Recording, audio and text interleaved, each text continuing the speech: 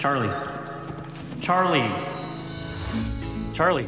She spends her time daydreaming. This isn't even the first incident. She's been going through a lot with the divorce. I miss how things used to be. All my life, I've been wild inside. Always on the hunt for wider skies. I love my kids. I would do anything for them. Trust me. Anything? Of course. What do you want? I want a horse. What's your budget? A little over $300. Pretty tight. Wait, stop. What do we do now? Need to find the owner. You can't just take him. We can't just leave him on the side of the road. We could use your barn. Don't worry, boy. We're not gonna hurt you.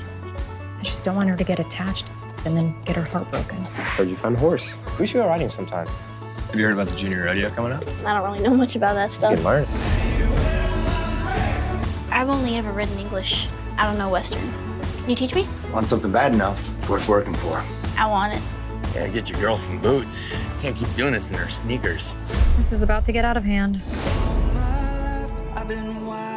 Hey, boss, you remember that horse that went missing? I'm sitting here looking right at it. You and your horse are in the finals tomorrow. I don't have anything to lose, but somebody expected to win, they have everything to lose. Is that the horse you got from the Lost and Found? Good luck with that. Hey, let go of my horse! Hey, what's going on? This horse belongs to me. Let her finish the rodeo. She's in the finals. Not my problem. We've got to get that horse back. We'll figure something out. My horse is out there somewhere.